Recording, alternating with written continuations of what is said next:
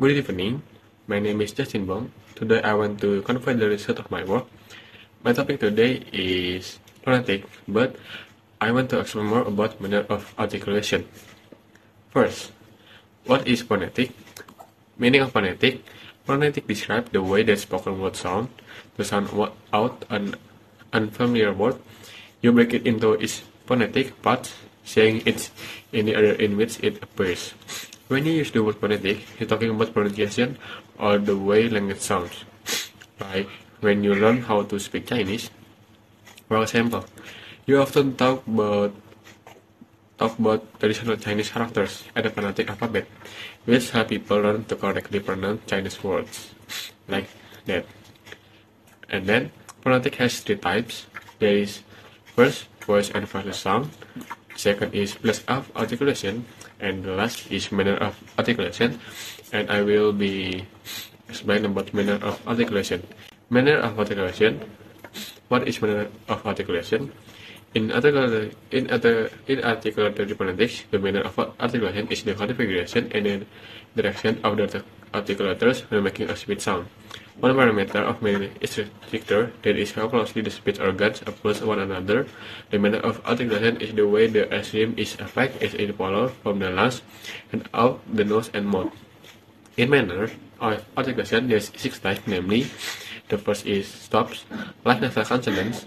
Stop consonants occur when the vocal tract is closed completely, but for stop the air valve is not directed to the nose. Instead, the air quickly builds up pressure behind the articulars and then released in bursts.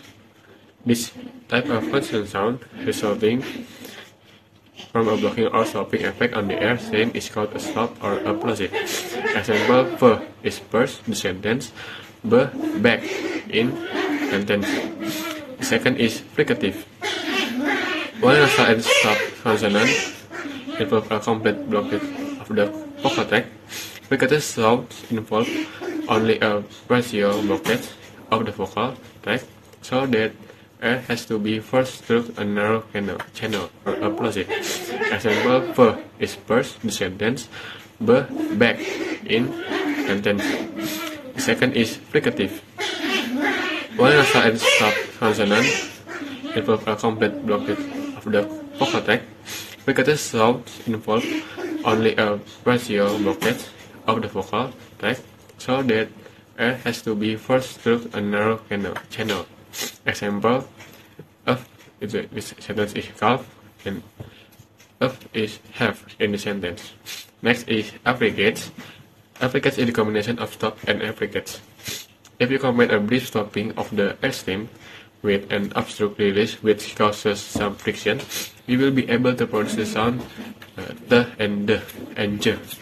These are called affricates and occur at the beginning of the words jeep and jeep.